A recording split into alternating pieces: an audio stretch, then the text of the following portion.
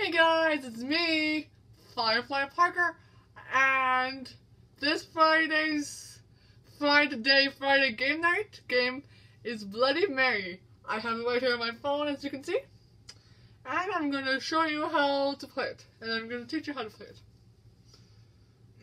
it. You're wondering whether Bloody Mary is real or just an urban legend. Well, she's real, or at least she was.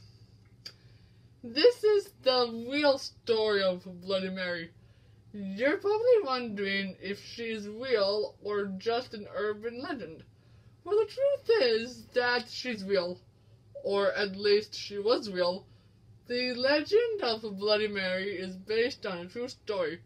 Ooh, creepy.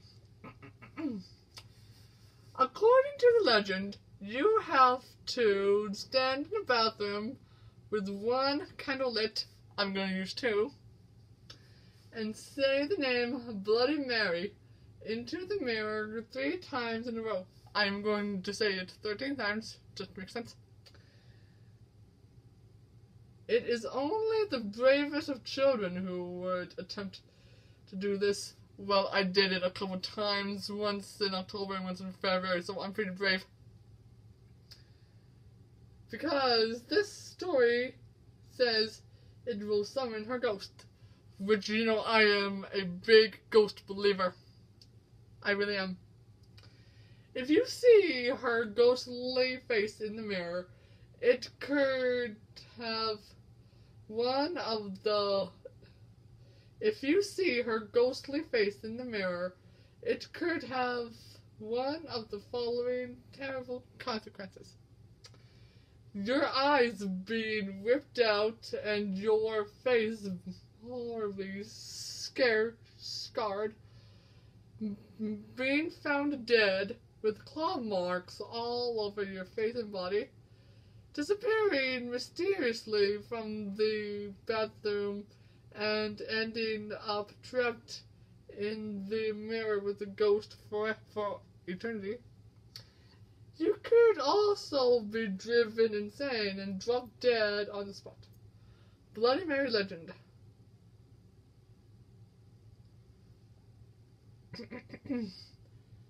The history of the chanting game is based on mixed up legends and history that, over the years, have become the main basis for the story surrounding the urban legend. The most common story told is that Bloody Mary was a witch that lived over 100 years ago, who dabbled in the black arts. She was found out and executed. The second story is more modern. A local woman was involved in a fatal car accident, and her face was horribly scarred before she died. She reappeared in the mirror and summoned with that same horrific face. There is another suggestion that the name Maryworth was derived from a victim of the Salem witch trials. The fourth story is that Bloody Mary is based on a historical figure, Queen Mary I of England.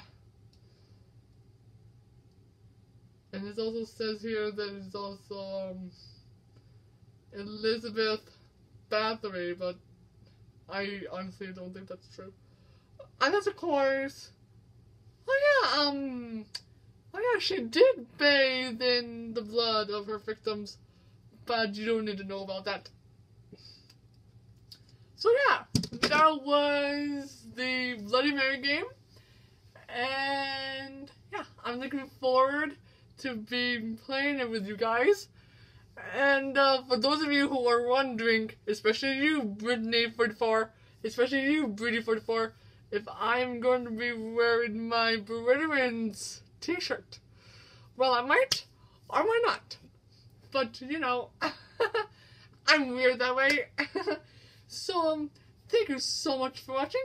This is Firefly Parker. Comment down below if you like the game Bloody Mary. And also, too, comment down below if you're excited to play Bloody Mary. I know I am. So, anyways, guys. Subscribe to my channel if you haven't already.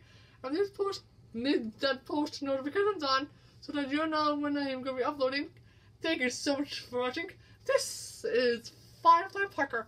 And the next time you see me, we will be playing Bloody Mary. Have yourselves a wonderful night, and I shall see y'all tomorrow. Bye!